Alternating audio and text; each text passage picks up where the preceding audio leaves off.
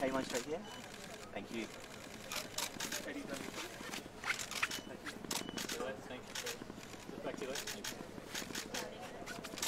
It's going to be my first show that I'll be playing while being pregnant, so that's going to have, that's going to have its own female-centric vibe about it, and there's going to be lots of just strong messages and through the music and through, I think, through the show.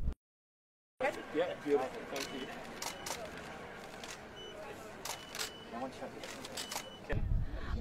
Yeah, I'm actually just getting into the stadium for the first time today and realizing the reality that it's a big deal tomorrow.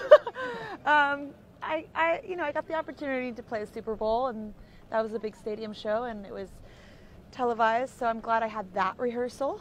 I definitely have, like, a little less breath right now.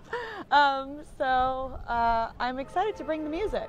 Would that be the largest crowd though, 90,000? For any female sporting event, for sure. Anything female related, for sure. Yeah. I'm glad. I mean, I'm hearing the ticket number, over the past couple of days is going up steadily, and especially with who's now playing, which is so exciting. I mean, that's the biggest cricket game in the world right there, female or not. Absolutely. Yeah. Okay. Just straight down here again. Thank you. Beautiful. Thank you. So there's camaraderie and community, which is pretty scarce these days, and so I feel like it's a lot like music, and that's why I love it. I mean, I should probably learn. I'm probably going to get all of the cricket sayings wrong too. Yeah. Yeah, thank you. Let's do the trophy now. Cool. I mean, how great is it? It's on like International Women's Day, and it's female cricket. It's like, are we living in a simulation?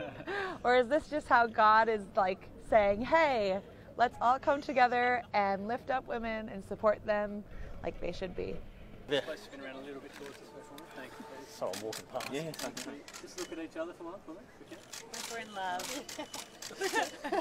So strange. Yeah. No doubt we're in a different spot now than we were heading into the first game. I think we're very well prepared for what tomorrow will throw at us. It hasn't been an easy road to the final, but I wouldn't have had it any other way. We're sort of match and battle hardened really. All our games, the last 4 games have been cutthroat, must-win clashes, and they've all been close. So we've had to deal with that pressure and need to sort of stand up when you're under the pump, and I've been extremely proud of how the group's handled that so far, and we've got one more of those games to go. It's going to be a really tough, hard battle tomorrow against India, who are a great side, but I feel like we're as ready as we can be to take that on. Yes. I'm going to get her back here now, so we just need to clear this area. 31. Oh, wow. You're going to do it for her? Yes. Yes, we didn't get that much outdoors or definitely important game, but we all were in the touch. We all were doing indoors. I know they are not that much they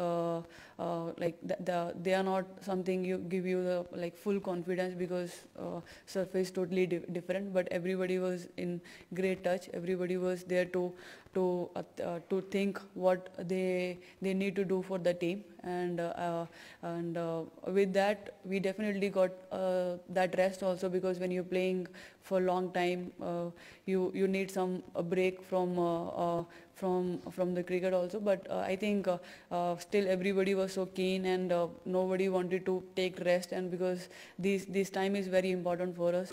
There we go. Straight down here. Thank you. Thank you. There's one over here.